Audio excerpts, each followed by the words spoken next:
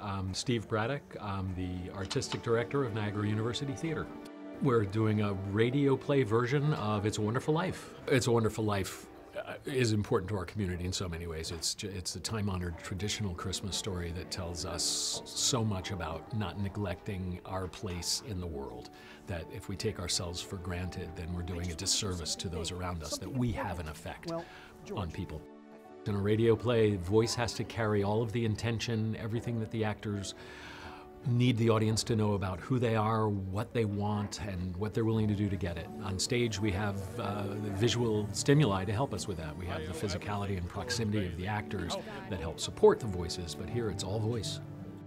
It's been a joyful experience on just about every level. It starts out with conversations, and that started months ago, and then finding out if there was a level of interest among our students, and then auditioning them for the roles. And students and staff, we have a couple of folks who work with us who are former students who are also part of the cast. And then making sure they had the script in hand, had some resources, the ability to watch the film, and then 3 days of rehearsal. They had license to play with voices, to make adjustments, things that they typically wouldn't get away with on stage because they're not naturalistic. And I think with many of them who are quite adept at it, there's the possibility down the road for voice work, animation, those types of things.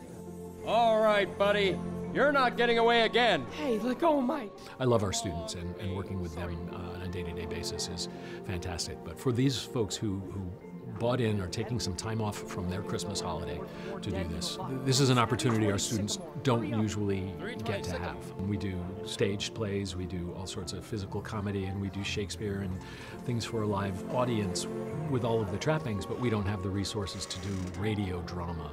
For us as an institution, for Niagara University Theater, it gives us a wider audience, and it gives our students the opportunity to see folks working in an aspect of the industry they might not have already thought about for themselves.